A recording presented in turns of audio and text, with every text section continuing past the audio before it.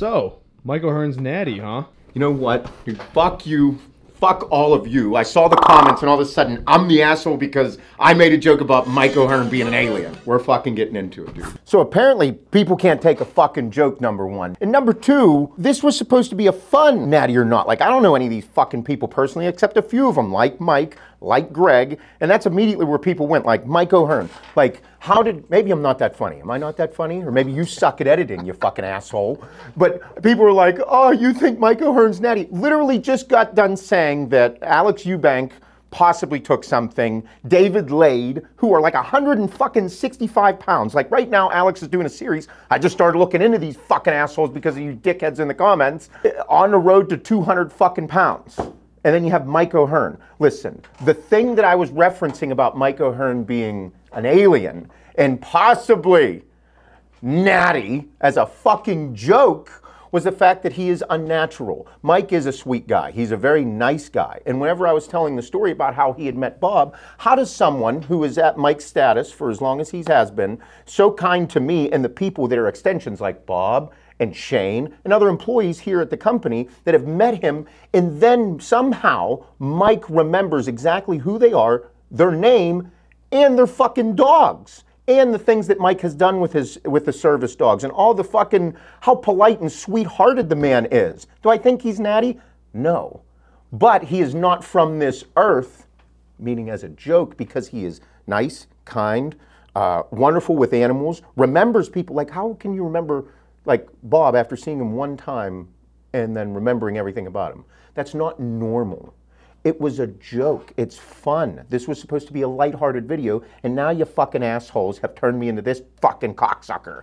And then again, when it's Mike, yes. Do I think he's Natty? No. Do I think that he has built his entire career off of being Natty? Yes.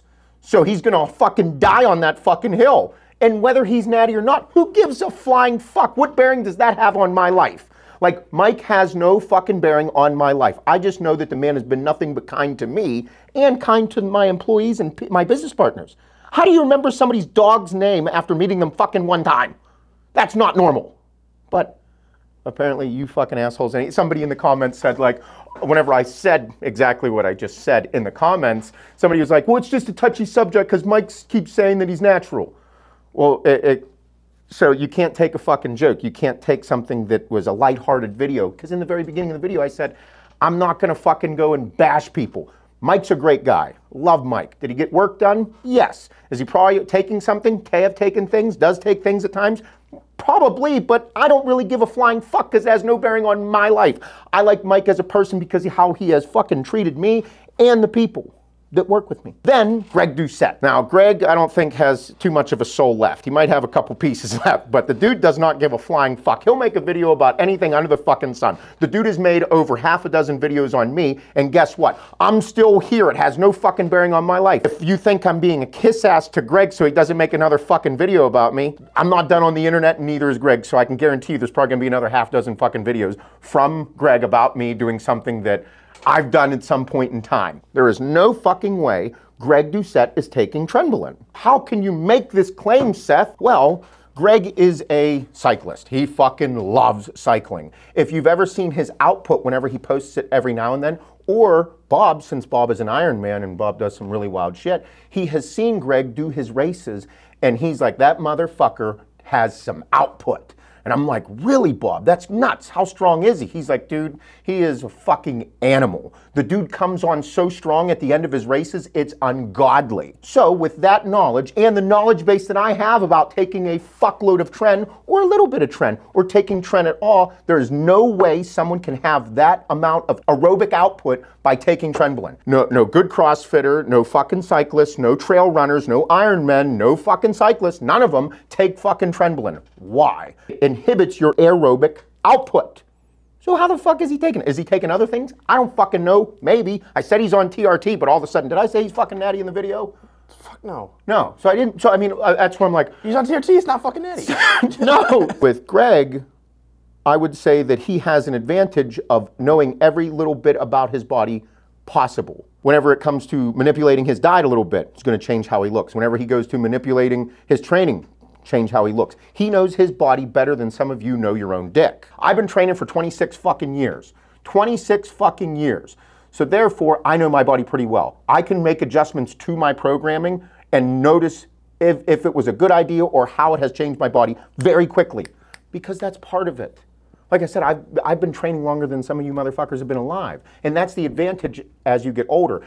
And some of you youngins, or some people that have been training for a few years, maybe if you stick with it for this fucking long, you will realize that the shit you said has your head right up your fucking asses. Because if you train for 15 years, 20 years, or have taken fucking steroids for 15 fucking years, you're gonna learn a whole lot about them and how it has affected you personally, because it affects everyone a little bit differently.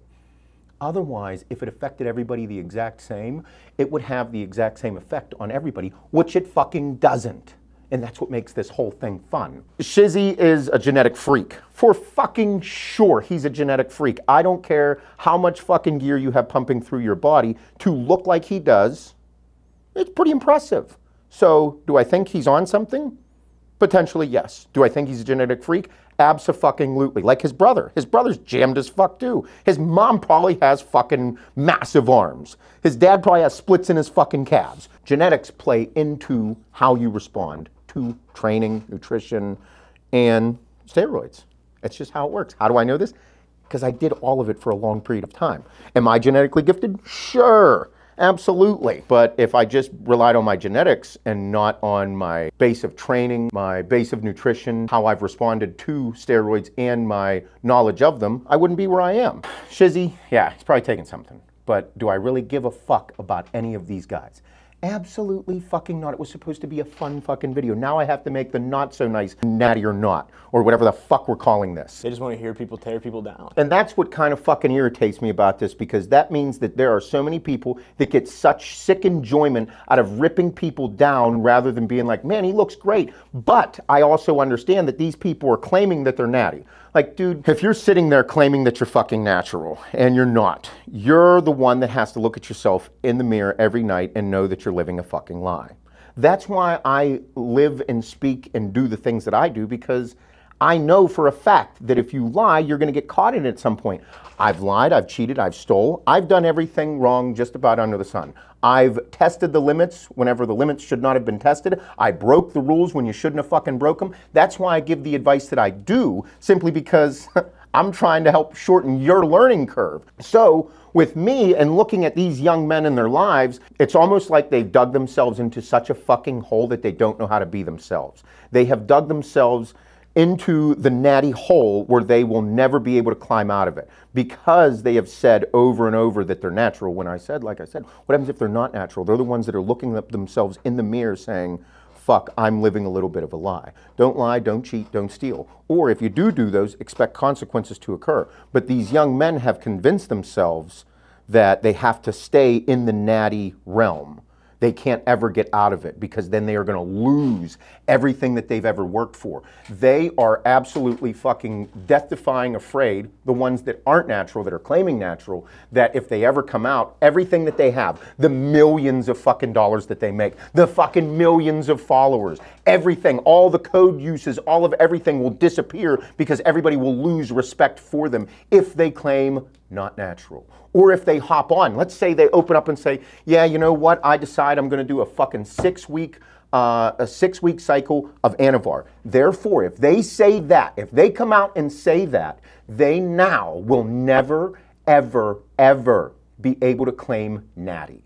However, if I just take a little bit here and a little bit there and do some light dosing of it, I could still claim natural, and no one will see the difference or the gains that I make. They'll be able to believe that the gains that I'm making are natural. Jesse James West, I think that he actually might be one of the only ones that is 100% natural, just because I think the dude's kind of a dork. I think he's the dude that just loves lifting weights, loves working out, loves making YouTube videos. I think that he likes making YouTube videos and lifting more than he likes being with women. But again, that was a fucking joke, and I don't know if you cocksuckers can fucking get a joke, or maybe you can edit it so people laugh and make like a fake audience like in the old 80s sitcoms. Yeah, they taking it currently? They've taken it. Okay. What did I say about them? You said more than likely they probably didn't. They probably haven't. They probably haven't. Oh, so they said that they did take it. I have no idea. I think it was later after the fact. They're like, yeah, we've taken Tren. Okay. Are we on Tren? The answer is no. But have we taken Tren? Yes. For a short period, it wasn't less long than a lived. month. You literally develop schizophrenia on this shit. It's literally like schizophrenia in a bottle. You become a narcissistic cunt, Oh my destroying friendships and relationships left and right. god. More muscle appears, more relationships and friends disappear. So, I mean, yeah, I don't follow them close enough to actually know. I don't watch every single one of their videos. I mean, from the way they look to me, I would have guessed that they didn't take Tren at any point, because whenever, yeah, they're still light, they're still young. They still got that baby fat and that soft tissue to them. So, I mean, Yeah, I don't think they're lying about. no, they have no reason to lie. They have no reason to lie. However, I just, from my assumption, from a quick first look at them, I wouldn't think that they have taken Tren. So I'm an asshole for being wrong, apparently. Lex Little, apparently he's done a tested powerlifting. Who's that one? Is that the dude with the big legs? Quads, yeah. Ah, yeah. I mean, he does look like he has a natural upper body. His legs are fucking stupid. But he did a drug tested meat? Yep. That's great. Well, again, I'm wrong about that one. But again, I just wanted to have fun. Like, Lex Little's just, to me, in my head, he's the young dude with legs as strong as fuck. So, like I was saying about these people, these youngins that are claiming natural that potentially couldn't be, especially with how much money some of these young guys are making. Like, they have dug themselves into this natural hole, and to come out might be a little scary, because look at the back. I'm just sitting here, you were handing me a phone. You were handing me like, hey, what do you think of this guy? I'm like, oh, I've seen him on TikTok. I don't fucking follow their videos. I don't know them intently, just on first look of everything. So with Lex Little, I mean, good. I'm glad that I'm glad I'm wrong then. I mean, he's a young guy. What was he, 19? 22. Okay, 21, 22. Okay, so he's about there. But I mean, I'm glad that he's natural. Prove me wrong. The thing in this whole scenario about you guys and me and these natty or nots, it's supposed to, I wanted to make a fun video. Like I said, I didn't know all of the people on there, but look at Keon Pearson. He turned pro naturally, okay? And everybody's like, this fucking kid's on gear. There's no way he's not. And I'm like, man, that dude's a wild looking motherfucker. There's no way he's natural. And I'm like, I don't know, there are some genetic freaks out there. There are genetic freaks. Kai Green, Ronnie Coleman, like, they don't come across very often, but there are genetic freaks. Look at some fucking D1 athletes, like the one kid, the linebacker that just committed to fucking Clemson. He's a linebacker, he's a fucking freak. He was squatting like 545 for a set of 3 or 4. Stupid, he's an animal. He's 18 fucking years old. That's a strong motherfucker. And they test those sons of bitches. Is there ways to get around a drug test? Abso-fucking-lutely. However, if you take them at a young age, it's going to have an adverse effect on you. If you are a performance athlete, such as a football player, then you won't have anywhere to go. Completely different story. Then Keon hopped on gear, and everybody's like, so I think that we were wrong. I think we were all wrong. Now he's on. He definitely wasn't taking steroids. He wasn't. He is now taking steroids. And then all of a sudden, he got on a fucking big-time cycle, and everybody's like, hey, Keon's fucking legit. That dude is a fucking freak. The dude's only been taking gear for a couple years, 2 or 3 years. It's fucking unbelievable. So the only way for some of us to be proved wrong is for them to hop on gear and be like, and everybody be like, oh, yeah, they definitely were natural back then. Like if Shizzy, for example, let's say that Shizzy is natural, that he does not take anything, okay? And then he hops on some shit.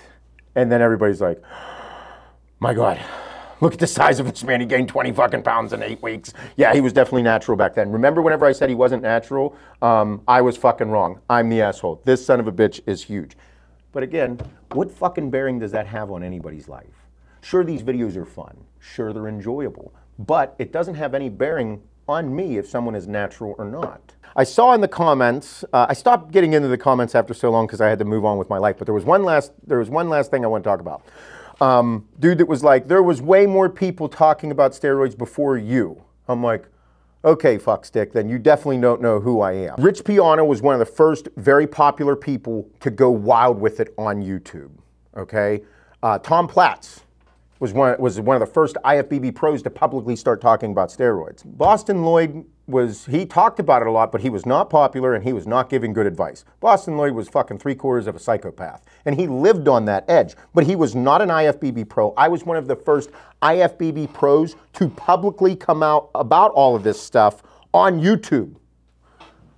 How do I know this? Okay, because in 2016, not many IFBB pros, if any, not popular ones, were talking about steroids. That is the Steroids, Drugs, and Life video is literally what put me on the fucking map on YouTube. It is literally what built my entire YouTube channel, was being one of the first people to start talking about this and being public. Because whenever that video went up, within 24 hours, I was getting phone calls from a lot of people in the industry saying, take that fucking video down, Seth. It was a little too much. And I was like, ooh. So I struck a chord with people. Can you guess what I said? I'll give you one guess. Yes, I said, fuck you. I'm leaving it up. Because that is what I believed in. I was going to be open, I was going to be honest and feeling. And if you haven't watched it, link the video, Aiden. Steroids, Drugs, and Life, part 1. It's fucking irate. It's funny as fuck, but I went off the handlebars about it, and I've been saying the same shit over and over. This is a personal decision. I said at the end of it that young men shouldn't take steroids. These teenagers shouldn't be taking steroids. You should learn about work. You should learn about fucking nutrition, the foundations of weightlifting and training and bodybuilding or powerlifting or strongman. Get the foundations of it all so that you have a fucking strong mental foundation about what you need to do to make sure that if you do like this and this is something you want to do, whenever you get to the next level of taking gear, it's going to have an effect on your head mentally, because now you are going to fall in love with the fucking gym. And I posted that on Instagram, that clip that you edited up there, and then I had some dickhead in the comments say, how about just don't take steroids at all?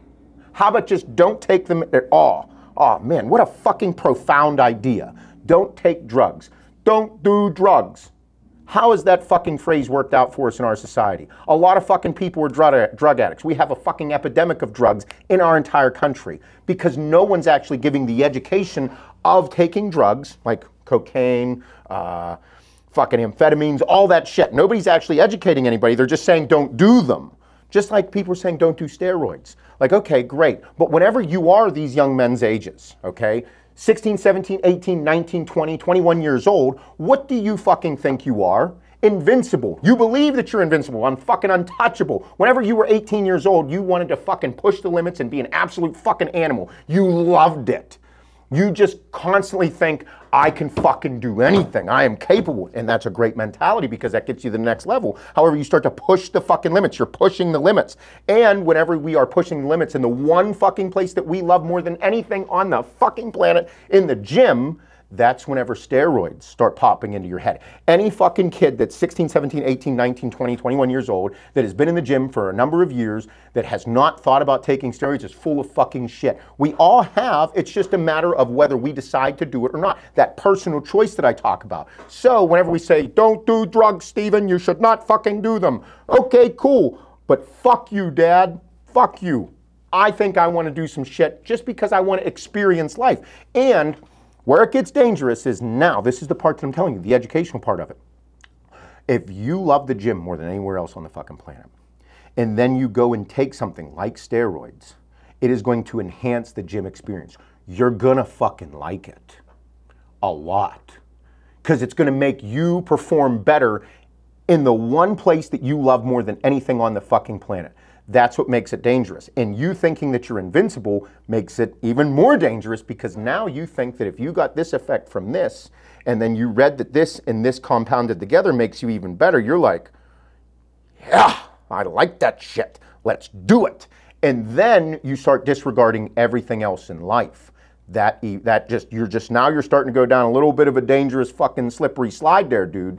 Because if you don't have guidance or you aren't paying attention to what you're doing, you are going to continually dig yourself in further and further into a hole that you might not be able to climb out of because you don't have a strong enough fucking mental foundation to understand that this shit will fuck you up in more ways than one. Not just physically, it might be mentally, it might be emotionally. You might start to question everything, or you might lose your fucking shit one day and things go absolutely awry for you because you can't handle it mentally. That is what makes this dangerous. Because just like drugs, you know how I like saying, don't do drugs. Okay, great. Wonderful fucking story, Seth. You shouldn't do cocaine. My parents said, Seth, don't do drugs. I'm like, okay, cool. Nice, nice. Why? Because they're bad. This is your brain on drugs, the fried egg. I'm like, cool. All right, nice. But then, whenever you go away to college and you're on your own, you're 19 years old, you're partying, and you see cocaine at a party for the first time. And you're like, oh, there's the cocaine. I heard about not doing this. I heard it's bad. And then you see the broad that you're like, man, that chick is fucking hot. Check her out. Big titties, nice, like, yeah. And people are doing cocaine and they're drinking. And then you get offered the cocaine. You're like, no, I don't do drugs. And then all of a sudden, cool, your friends come around and they do a couple bumps. And you're like, man, I don't know, everybody seems to be having a pretty good time. And like, I'm having a really good time. And maybe I should just try it once. I could try it once. I could try it once. And then you try it once and then have a fucking wild time at this party. You end up getting with the girl and everything was great and it's a fucking memorable night and you're like, man, this is fucking awesome. I had so much fun. And before you know it, 6 months later, instead of just doing a bump at a party trying to get with the girl and have fun and enjoy yourself, you are now doing cocaine on Wednesday nights and Thursday nights and selling a little cocaine to make ends meet so that you can get a bag for free. And before you know it, you are in way deeper than you ever thought. Because that drug and certain drugs are designed for you to fucking like them. They were designed for you to like them. So when that happens, that means that they can grab a hold of your fucking balls and not let go. And if you are not mentally strong enough to get out of it, you are going to fuck your life up. That's what young people need to understand in all of this, is that if you are not mentally strong enough, when you go into something that is going to hold on to you, like steroids, because it's enhancing your experience in the gym that you love. You love the gym more than anything on the planet. So it's enhancing that experience. You're at a party, you're going to have an enhanced experience from this. That becomes super dangerous. Nobody is explaining to people that you're going to fucking like these things. That's what makes them dangerous. And whether you're natty or not, like this whole video and basis of it, nobody gives a flying fuck if you're natty or not. All these videos are super popular. However, at the end of the day, what kind of fucking effect is it having on your life personally? It's just entertainment at this point. Like I wanted to have a fun video in the first one and just be, hey, check this guy out. You need to understand that this shit is fucking real. And anybody that thinks that I condone steroids, I don't give a fuck whether you do them or not. I'm not your dad. I'm not your best fucking friend. I'm the motherfucker that's going to tell you exactly how it goes and what's going to occur. Why? Because that's the experiences that I've had in my life. Lots of people told me not to do steroids. In fact, everybody. My parents, all the old heads at the gym, my mentors of training, all of them said, Seth, don't do steroids. I give you all one guess of what I said in my head whenever those people told me to do it. You're right. I said, fuck you. I'm doing them.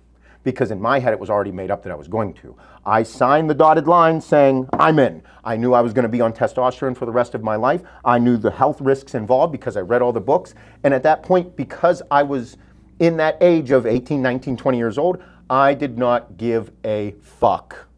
I was willing to risk it all for something that I had such passion for and love for. I wanted to be a pro bodybuilder. I wanted to be like Jay Cutler. I wanted to be on the cover of magazines. I wanted to feel the experiences. I wanted to be on stage, jack, jam, juicy, fucking nasty. I loved it. So I went after it. And I was willing to risk everything for it. Just like so many other people and other athletes in extreme sports. They're willing to risk it all constantly. And we love watching it. That's why whenever I tell people about this sport, you should support the people that you enjoy following because they are doing things where they are risking everything to put on a show for people, for entertainment purposes, because that's the name of the game. Nobody would give a flying fuck about Nick Walker if he wasn't Nick Walker. If he was not being who he is and taking what he's taking, nobody fucking cared. Nick would probably be some dude at the gym that nobody gave a flying fuck about. That's sad to say. That's kind of relatively ignorant to say, but it's the truth. Same thing with Sam Sulek. Like Sam's fucking 21 years old, fucking going all in on this. Is Sam going to compete one day? I don't know. He might have said in one of his fucking videos that he is. I hope that he does, but he's not going to get on stage until he's probably 100% ready to do so. So am I here to say anything negative about it? No, I don't give a fuck. I hope you do something cool. I hope everybody does something cool. I hope my goal with my videos is to help educate you on these things and help add some value or fun entertainment to your day by watching one of my videos. I'm not here to bash anybody, but am I here to fuck with you, make some jokes, add some flair? Abso-fucking-lutely, it's supposed to be fun. Because we all know that how bad life can suck on certain days.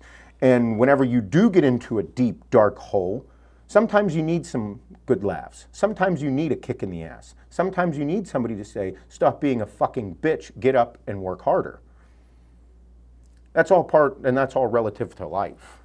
So when it comes to, you know, natty or not, I don't care whether you're natural or not. That's why I don't make many of these videos. Any of these, this is the second time I've probably ever talked about it, and that's your fucking fault. These young athletes, fucking keep killing it, dudes. Be honest. Be yourselves. Don't hide who you are. Don't be afraid to be yourself because of ridicule. But you just keep on going. Win or lose today, you have to wake up and go to work tomorrow. There's so many cliche things out there about just the journey is everything, and it truly is. Why? Because like it's whenever I coach up my kids with gymnastics. Win or lose today, like Emmy at States, she's fucking 3-time state champ. She's the best, for the past 3 years, she has been the best gymnast at her level in the state of Pennsylvania. And in order for her to continue to grow and continue to work, I have to make sure she understands that whether you win or lose on this date, you are still going to work tomorrow. If you are state champion, best gymnast in the state of Pennsylvania at level 6, are you done after this? No. You still have to wake up and start working for level 7. This year, level 7. If you win level 7 states and are the best level 7 gymnast in the entire state, are you done? No, you're gonna keep working. It doesn't fucking end. The journey, the process, the work is everything.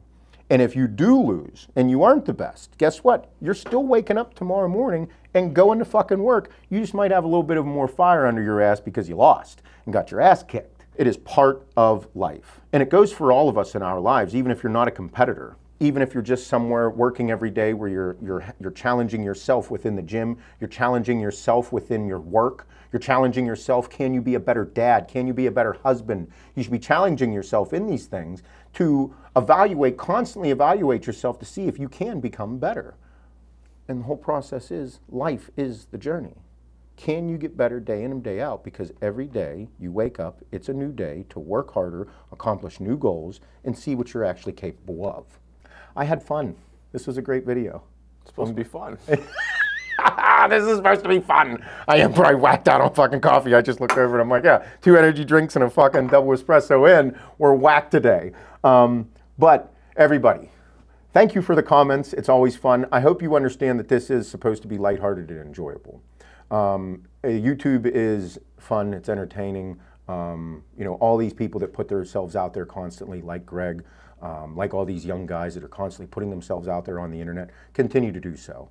And everybody continue to watch, continue to comment, continue to support the people that you enjoy following and supporting, because they're the ones that are putting themselves out there, working hard and trying to do something extraordinary with life. And the competitors, the guys that are on stage fucking gutting it out, dude, continue to do so. Put on the show for everybody. It's fun to watch. I am a massive fan of bodybuilding. I will never not be into being fit, and I love this shit. I love it. And I'll always be as real as possible, even if Aiden sucks at editing or I'm just not that fucking funny. Damn. We'll figure it out. I saw comments where people loved the fucking video. They were like, this is one of the At first it was like all fucking positive. Man, look at you editing this video and everything. This is awesome, best natty or not I've ever seen. And then everybody's like, fuck you, you think Mike O'Hearn's natural, you pussy. He's not an alien. Oh my God. How, again, it's a joke. It's supposed to be fun. Laugh, people. It does not matter what you say. People will interpret things for what they want it to be. So everybody, I hope you had fun today. I know I did. Expect more, and if you want me to do more of them, fucking hit me in the comments. Fuck you, have a good day.